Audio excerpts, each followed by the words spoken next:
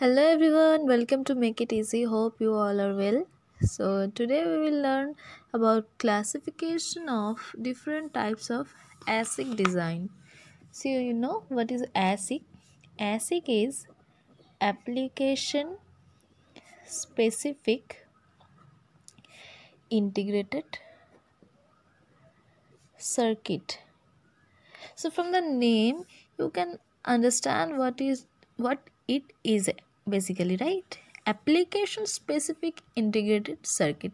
That means this is a integrated circuit that is designed for a specific kind of application, right?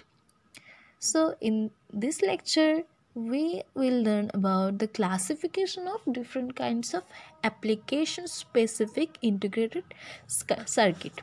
So, let's start with this, okay? ASIC. ASIC is firstly categorized into two parts. One is full custom, another one is semi custom. Full custom design is that one where we can't change or update the design, and here we can change or update.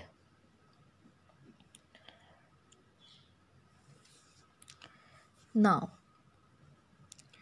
next, coming to the design or the more parts of semi custom.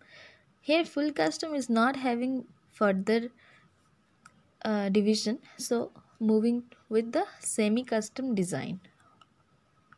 This semi custom design is divided into again two parts.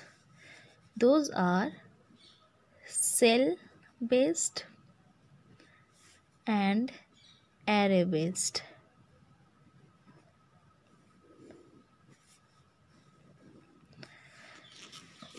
This array based design is having channel, gate, array.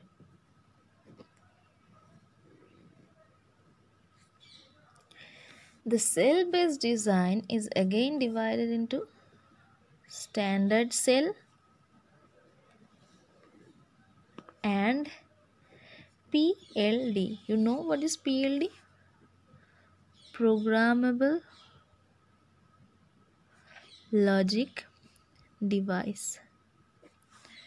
The PLD is divided into four categories. Those are SPLD, CPLD, FPGA, GAL. GAL is generic array logic.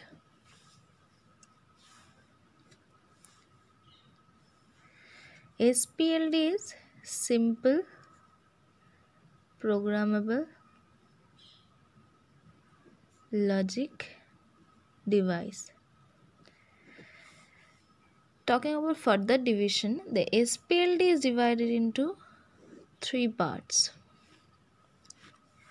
PAL, programmable array logic, PLA, programmable logic array, PROM, programmable read-only memory.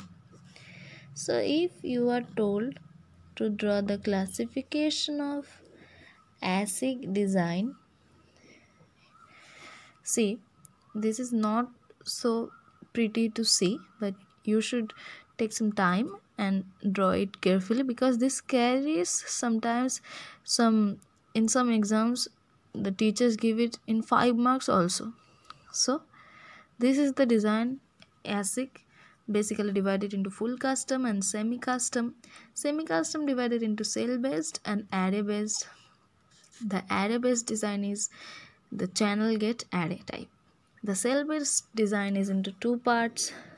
standard cell, and PLD. The PLD is classified into four parts: SPLD, CPLD, FPGA, and GAL. SPLD is categorized into three parts: PAL, PLA, and PROM. So in this lecture, we just knew about the basic classification of different types of ASIC design, right?